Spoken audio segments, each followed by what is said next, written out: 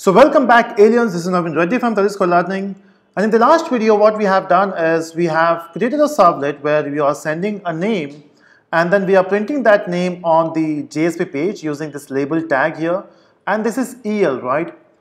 Now what we'll do now is let's try to use JSTL. So we'll do the same thing, we'll print something here but not using EL but will be with the help of JSTL.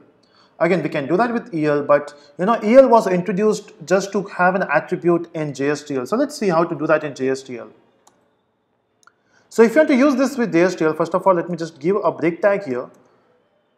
So if you want to use this with JSTL, we have to use a special tag called as out.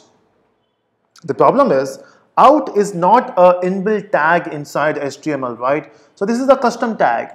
And whenever you want to use a custom tag, we have to import or we have to use that library.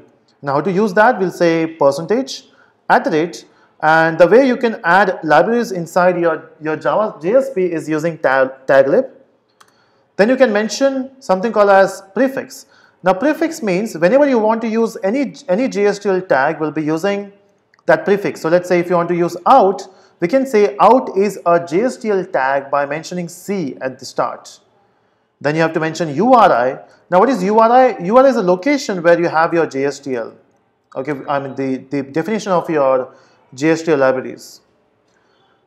Now what URI we need here? So if I say control space, you can see I'm getting lots of options here.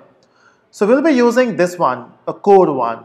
Okay, so this is the path for JSTL core library. So inside JSTL we have lots of libraries. We have JSTL, we have okay, now we are not getting options. Okay, so you can see we have code, we have format, we have functions, we have SQL, we have XML, out of which we'll be using code, function and SQL in this series. So we start with code. Okay, so we have to mention C and then so we have to mention URI and then that's it. You can, whenever you want to use out now, we have to mention C : and then you can mention value which you want to print. So let's say I want to print only hello world, nothing else. If I want to print hello world, we can say C out value hello world and save this. Now but you have to make sure that whenever you want to use JSTL, you use the library here. You have to add this library which is JSTL library. So JSTL 1.2. You can download this from Google. Just go to Google and search for JSTL and there will be some website which has this library. You have to also make sure that library is there in your web app library. Or you can do that by adding, one of the ways by adding that library inside lib folder of web-inf. Okay. Now once you do that, go back to your browser and say enter. You can see we got Naveen and we got hello world. Now why we are getting Naveen? Because we are using this label. Why we are getting hello world is because we are writing hello world. Let's say I don't want to print hello world here. I want to print Naveen itself. So I will use $ and the curly brackets and we can say label. Okay, so you can see using expression language we can mention that here. So even that will work, but this was introduced in 1.2 JSP second version, not the first version. Okay, so in the second version of JSP we can use this but not, so in the earlier version we used to work with this. Okay, so that's how you use out tag in JSTL. Now what else we can do here? This is just a basic. Let's go for something else. What other tags we have here? So if I say C : you can see we have list of tags, control space. You can see we have catch. Now catch will be used when you want to do exception handling, right? We can use forEach. So let's say if you have lots of we have a list which you want to print, we can use forEach. We can also use import to import some other website in your project. Example, if I say import and if I say telusko.com, but not this way, you have to mention the whole path. We say http://www.telusko.com. So you can fetch the entire source code of telusko.com in your code. Okay, let me remove this one. Okay, let's see how to fetch the code.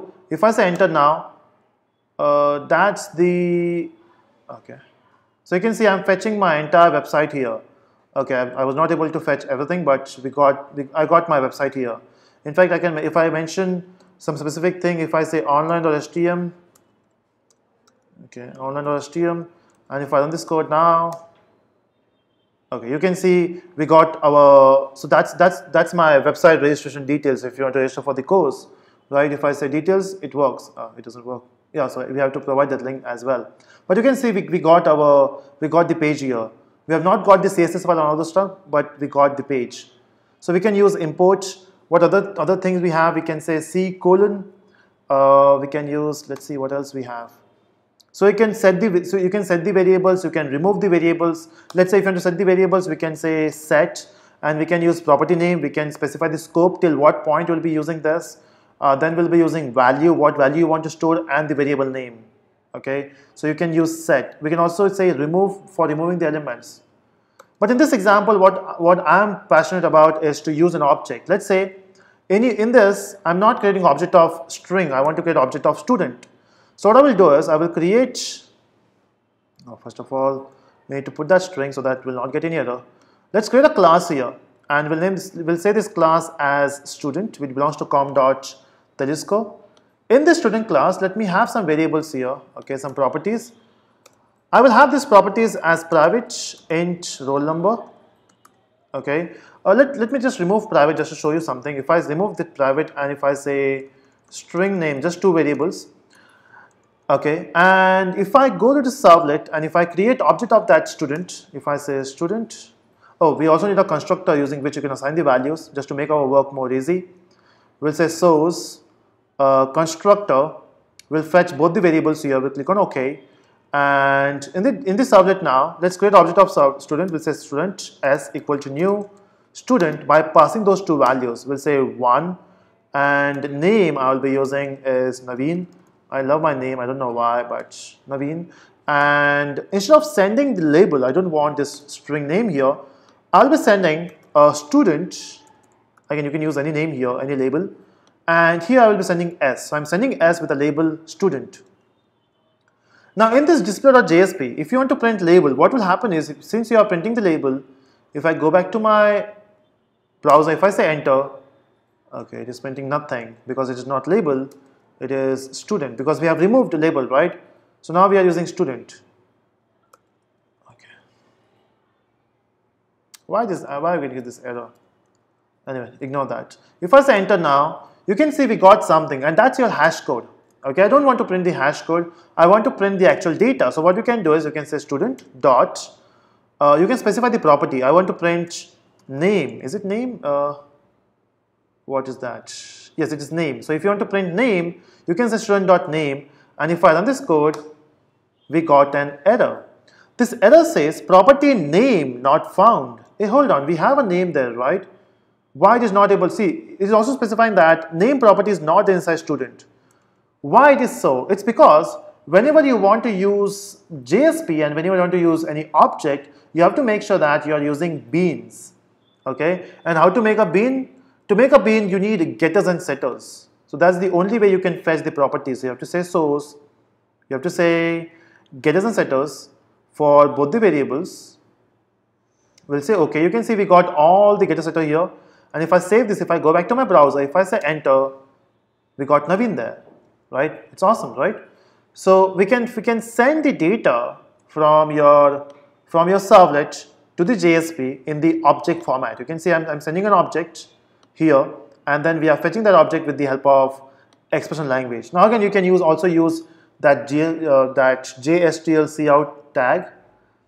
The main intention here is not to send one value. Let's say I want to send list of students, and I don't want to print only one thing. I want to print the entire object. And to print the entire object, you have to make sure that you implement a toString method in your code. So let's implement the toString method. If you are familiar with CodeJava, in CodeJava, whenever you try to print the object, it calls the toString method, right? So I would like to print the toString method of that, because if I run this code now, it will print both the stuff, roll number and name. But let's say I don't want to print only one thing. I want to print the entire stuff. Let's say I want to print. I just don't want one object. I want 3 objects or 4 objects. What you can do is you can create a list of student here. So I can say list of student, and here we can say studs equal to.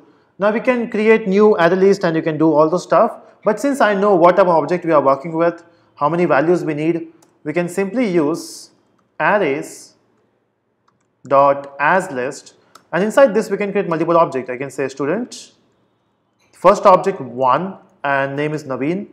The second object, let's say we have new student 2 comma Arti, and then we have new student, this is 3 comma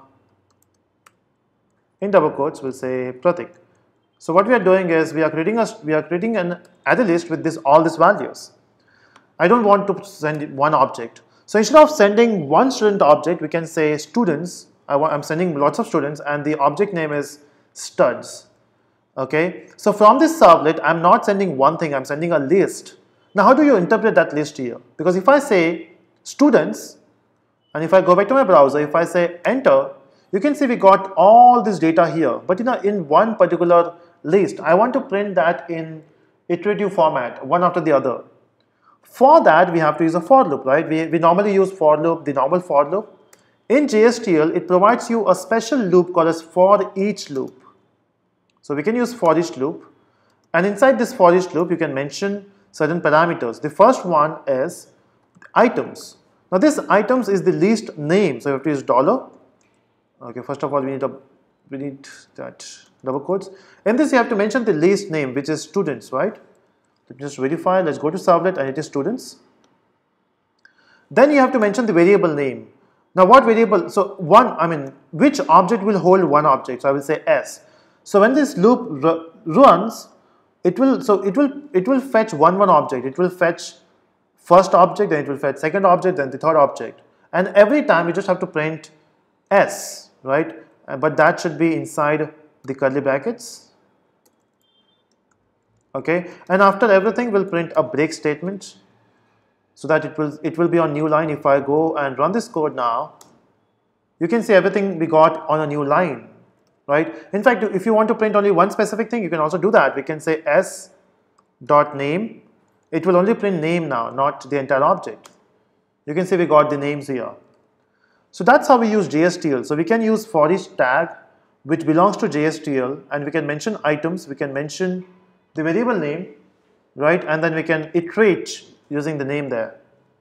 So that's how you use JSTL code tag. In fact, we have lots of tags. Just try to explore on those tags. Okay. In the next video, what we'll be doing is we'll be working with the functions functions type of functions tags. Okay. So that is from this session. If you liked this video, make sure you like on the like button and do subscribe for further videos.